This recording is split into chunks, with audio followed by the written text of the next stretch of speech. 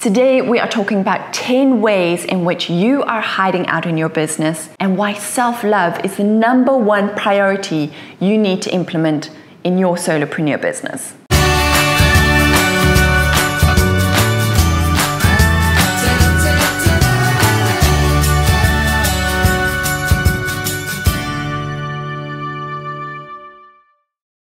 Hi and welcome, my name is Abigail. If you're new here, then I'm so glad that you've popped by. This channel is for us creatives who are intentionally elevating our confidence, our business confidence, our creative confidence, and our personal confidence. So if you want to do just that, make sure you subscribe.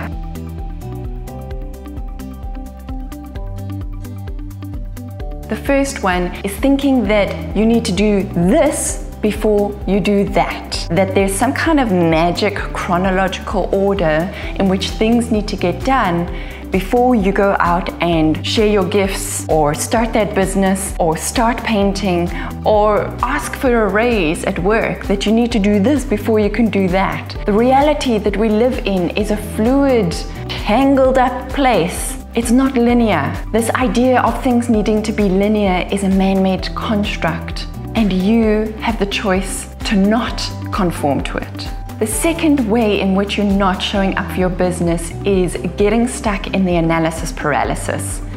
Getting stuck at the planning phase of whatever it is that you want to do. So if it is a marketing campaign that you want to implement, or maybe it's something that you want to create, a pattern for a dress. Maybe it's a piece of art, a canvas, a blank canvas. And stop me if you've heard this before, but you get stuck in the planning phase of what you're going to be doing and all the steps that you need to take to get there. And I'm so familiar with this, that you get stuck in all your research and your gathering of information and finding out, how can I do this the best way possible? And you spend so much time planning how you're going to do the thing that you never actually get around to doing the thing. The third way in which you're hiding out in your business is that you are aiming for perfection. Perfection is the new swear word in my world. Perfection is not something to be proud of. Perfection is not something to strive for. Perfection is a form of fear that's just got a pretty bow around it. Perfection stops you from moving forward and stops you from taking risks and stops you from putting something out there to give you a stepping stone to leap forward to the next step. If you find you're stuck in that perfection zone, remind yourself of the saying that done is better than perfect. The fourth way in which you're hiding out in your business is about gathering other people's insights, opinions, research, and placing too much emphasis on what other people have done before you, what other people think. And again, I'm guilty of this myself. I have interviewed so many women to find out what their secret to confidence is. And while that is valuable to get other people's insights, if you keep it from you tapping into your own insights, curating your own opinions, and tapping into your own knowledge base and experience, then that's holding you up, then that's preventing you from really showing up.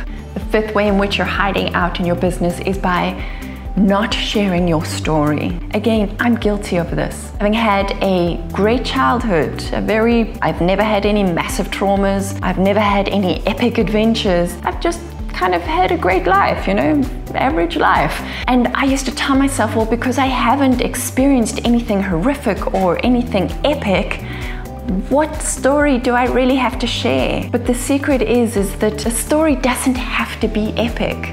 The story can be in just sitting, having a cup of tea, and having that shift in perspective in this very moment. The profoundness of that moment can be the story that you can share. And regardless of the epicness of your story, somebody's going to relate. And when you relate, you connect. And when you connect, your gift is being shared. The sixth way in which you're hiding out is thinking that you need to get another certificate, you need to do another course, you need to get another qualification, that you need more and more education. Yes, again, I can totally relate. As a professional photographer, I thought, well, I don't have any certification that tells me that I'm a professional photographer, that I am proficient at what I do. And it was years before I realized that the work that I create is enough of a qualification, that I don't need somebody else or an organization or an institution to tell me that I'm good enough. The work that I create and the work that I put out there tells me that I'm good enough. So don't get hung up thinking that you need more education, more qualification. Yes, if it's going to move you along, absolutely do that. But if you find that you're just becoming a perpetual student and that you're not actually doing it from a place of wanting to know more, but you're more doing it from a place of not wanting to go out and do the next thing or make the next move, then it's time to stop that treadmill of education. After all, experience is the best education.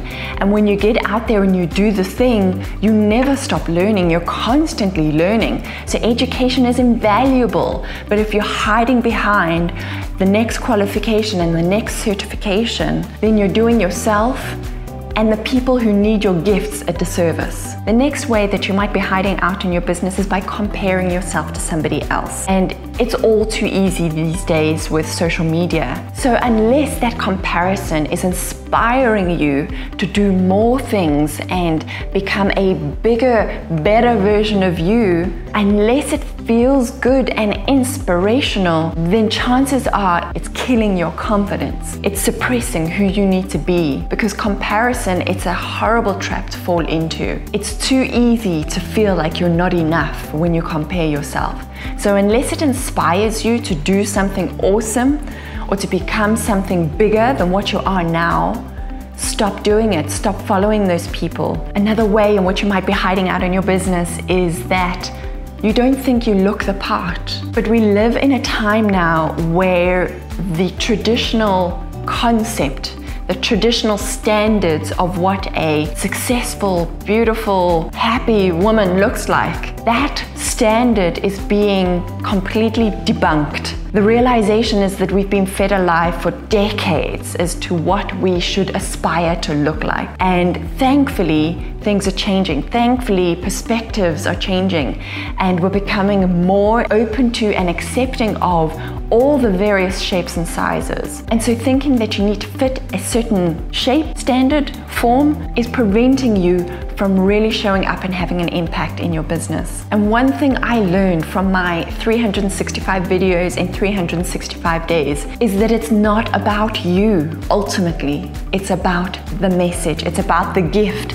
It's about the inspiration and what is inside you that can spark something inside somebody else. So how that is packaged is pretty much irrelevant. It is what you are doing and sharing and creating that helps or inspires or entertains somebody else. Another way in which you're holding yourself back is that you're being overly critical of yourself. And imagine your best friend, if she came to you and she's had a bad day, would you tell her that she sucks? Would you tell her that she's useless? Would you tell her that she's a loser? No, you wouldn't. Absolutely you wouldn't. So why are you doing that to yourself? And you know you're doing that to yourself. It's too easy. Somehow we've wired that into our brains to beat ourselves up when we're feeling low. All you're doing is diminishing your self-image and your self-worth. And with that, you're not going to show up in the way that you're destined to, in the way that you need to. So start becoming your own best friend. Be kind, be supportive, empathetic, and give yourself some kindness and some love, especially when you mess up, because you are going to mess up, but don't let that hold you back. And the last way in which you might be holding yourself back in business is that you're too focused on your mistakes. You're too focused on your failures that you forget that that's only half of the story, that it's like a roller coaster. It's got its ups and it's got its downs, and all you're doing is looking down at the bottom here. But there are some high highs up there that you need to pay attention to and you need to celebrate. And that when you step back and you look at the whole picture, It's a beautiful journey with all its highs and with all its lows, and that you can see how the lows that you've experienced helped you get to your next high.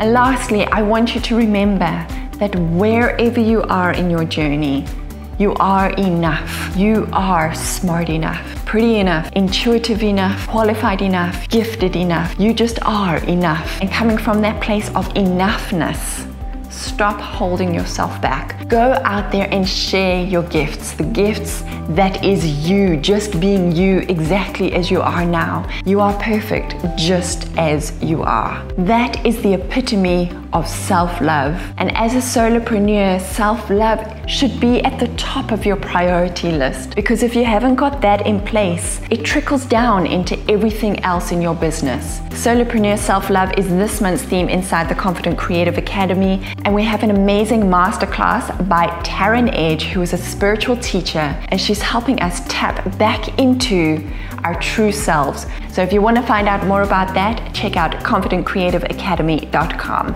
Links are in the description down below. And then I want to hear from you. How are you going to stop hiding out in your business this month? Starting today. Let me know in the comments down below. And if you enjoyed today's video, please give it a thumbs up, subscribe to the channel, and hit that little bell so that you get notified when I post new videos. And if something resonated with you today, it might resonate with one of your friends, so please go ahead and share it with her. And whatever you do next, do it consciously, do it confidently. Give yourself some self-love today, and I'll see you in the next video.